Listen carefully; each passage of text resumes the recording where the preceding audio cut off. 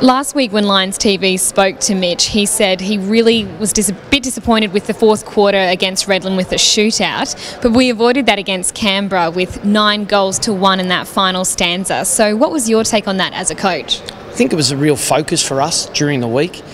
We wanted to make sure that we defended well. We feel that our offence is good, but we wanted to defend a little bit stronger than we did against Redlands, and we made it a real focus in that last quarter, setting goals not only defensively but offensively, and that's great for a developing group as well as the senior players that are in our group. So a few standout performances. Archie Smith, 4 goals, more than 20 disposals for the big man. You must have been quite pleased. Oh no, it was a great effort from him. It was exciting to see him hit the scoreboard, but also have a great day around the ground as well. And I know that he wanted to make an imprint on the contest, and he did that during the day.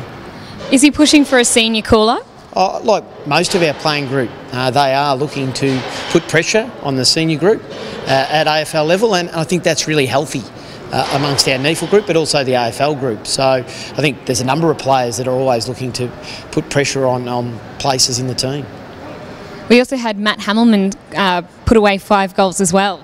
Yeah, it just showed again his flexibility. The week before he played down back as a deep defender, and then to go back forward for him on the weekend and kick 5. He was really happy with that performance, and we were as well. And there were multiple players with more than 20 disposals, so a lot of involvement across the group. I think sharing the load amongst a team is really important.